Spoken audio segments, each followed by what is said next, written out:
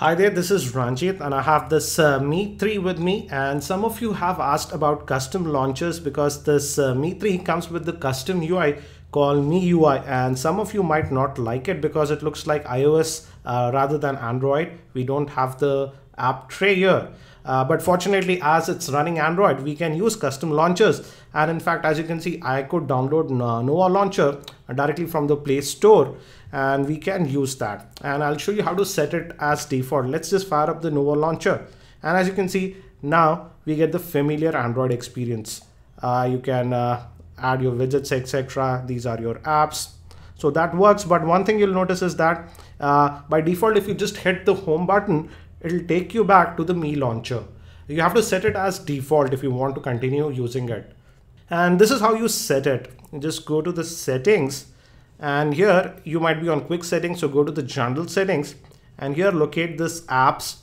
And here you'll see this icon over here. Click this. This is for defaults. And here from the launcher, you'll see that it's set to system launcher. That is nothing but that Mi launcher, and we want to set it to Nova launcher and just say replace.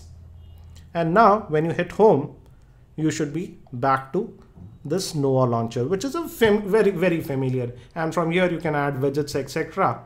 as you can see from the Nova launcher. So this gives you a more familiar experience, I would say. But don't worry, a good thing is I like is we still have this quick toggles over here that we get with the Mi launcher.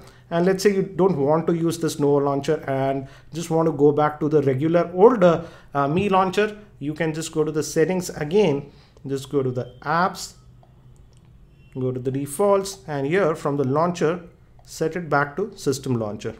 And now you are back to the Mi launcher.